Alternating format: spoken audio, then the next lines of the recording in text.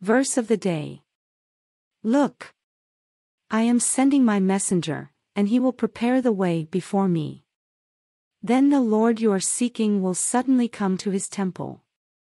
The messenger of the covenant, whom you look for so eagerly, is surely coming, says the Lord of heaven's armies. Malachi 3 verse 1. Let us pray. Abba, Father, right now I lift my heart to you. You are worthy to be praised.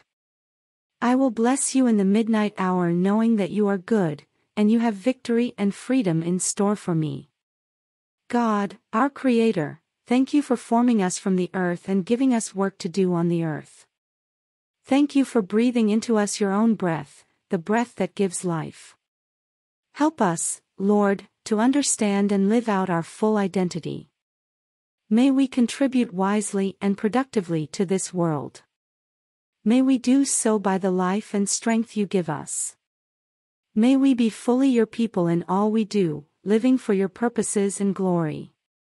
It is hard enough when people find fault with me for what I do wrong, let alone when I am trying to do what is right. Make their insults bounce off me like water off the duck's back. Strengthen me in your will and way. Lord, today I thank you for your hand of victory and blessing that is on my life. Today, I shake off the past, I shake off failure, I shake off poor choices and trust that you are restoring me and leading me into the plan you have for me.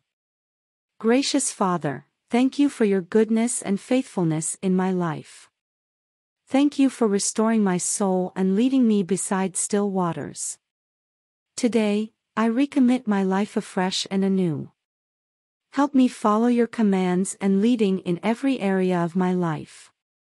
Lord, we are looking for your coming in the clouds of glory.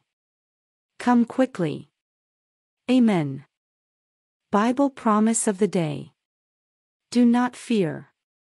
God promises that he will uphold with his right hand. So do not fear, for I am with you, do not be dismayed, for I am your God.